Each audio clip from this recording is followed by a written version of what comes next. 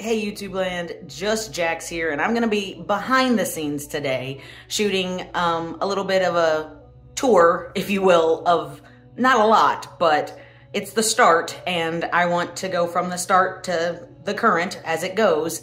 So here we go. All right, so I'm starting the tour to me with what is the most important part, and the fact that this is not just my room and it won't just be my streaming and vlogging room. It is our room. We all live here together, and I bought this apartment for me and Rory to begin with, and I knew that eventually her chair would come in here, as well as I always wanted her to have a place that's on the floor to be able to get in and out of comfortably, because she is getting a little older and I want her to be comfortable always. And since we have added Karma to the family, I am now today adding Karma into the spare bedroom, which, you know, isn't the spare bedroom. It is our room. So as you can see, what I was gonna do was give her all her toys in here and film that, but as I was setting up this video, this is what happened.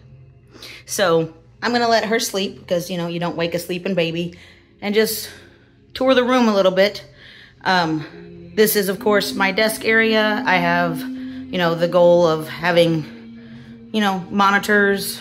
I will have probably my computer on this side and gaming systems on this side, because I do have something special planned for the PC unit and whatever it's technically called.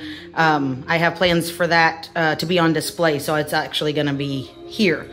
I am hoping to get mounts and stuff to hang controllers, and probably my Fallout stuff more than anything will go up there.